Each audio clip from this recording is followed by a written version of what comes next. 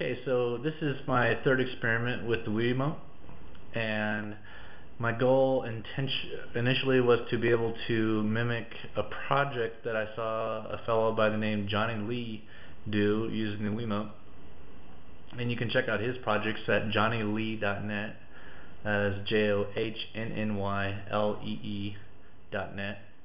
And what he did in his project was he used the Wii remote to create a head tracking program that's interpreted into a 3D environment. And so I attempted to do that, and I kind of pulled it off. Basically, I took the Wii remote and then set it on a shelf somewhere, and I attached infrared LED lights to a hat. And what that allowed me to do is, when I placed the Wiimote on the shelf and then moved my head around, it would essentially translate information back to an application.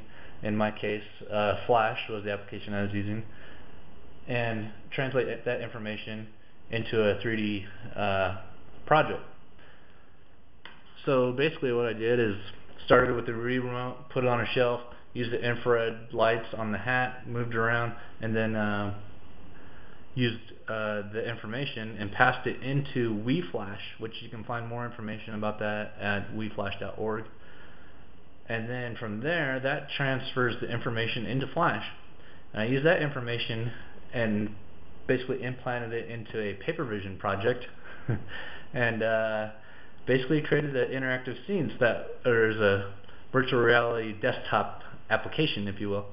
And when I move my head around, it basically moves the camera around within the 3D environment, and it's pretty cool. And here's a little bit of what I came up with. In this example, you can see how it looks from a third-person perspective.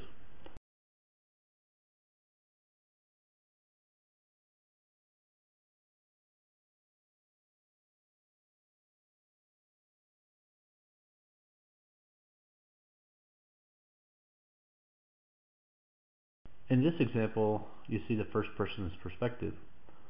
As I move from side to side and up and down, you'll see that the objects on screen are interacting with my movement. And since they're 3D objects, you can see that as I move from one side to the next, you'll be able to see behind or around the object, and it gives the illusion that the objects are actually jumping off of the screen. And so while this is my first real experiment doing this, it's not bad, but I do encourage you to go check out johnnylee.net and his projects, and they're really compelling. And that's my first experiment with creating desktop VR applications using the Wii remote, WiiFlash, Papervision, and Flash itself. Feel free to leave a comment, or if you have any other suggestions, let me know what you got. I'll talk to you guys later. Bye.